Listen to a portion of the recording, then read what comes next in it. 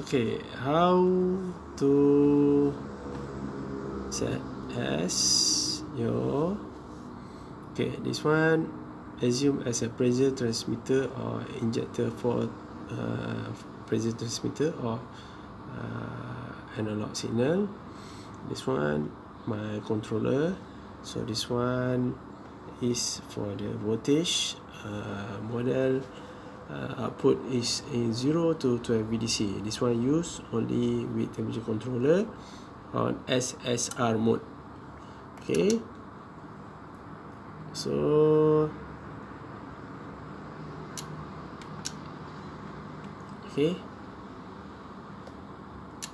so open is with 0 volt, so this one no input, so it's 0. So my set value is 3.0.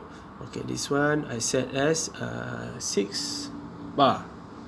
okay, 6 bar, inject 4 to 20 milliamp, 6 bar equal to 20 milliamp, 4 equal to 0%. alright, this one in percent. So now I going up.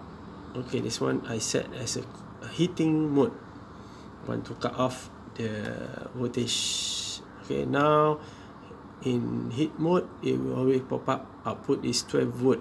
okay, so once I inject, so okay 2, and then until I reach to 2.9, I reach 3, automatically no voltage, mean the output for this SSR no output, so it cut off. So 12 milliamp equal to 3%. okay, my PV 3%. so example I lower down, so again it pop up out, so automatically the output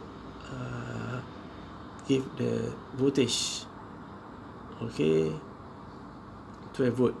This one maybe in the application you just want to power up your 12 VDC output. okay, so what need I take to set this one SV 3.0.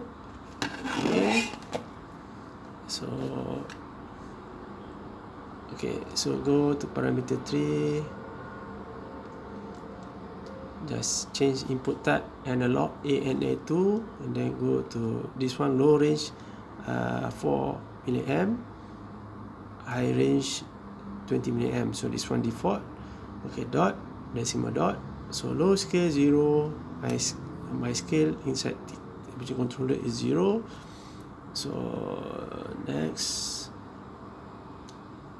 high scale 6 equal to 6 bar. okay, 6 bar equal to 20 milliamp. so unit is percentage, okay, so input this one offset, so this one I choose a heat to cut off. when reach the value, set value, it will cut off. so control output on off. so next, output 1 is SSR, output is 12 VDC or 0 to 12 VDC, and then that's all. okay, thank you. This one can set your setting in analog input and show VDC output.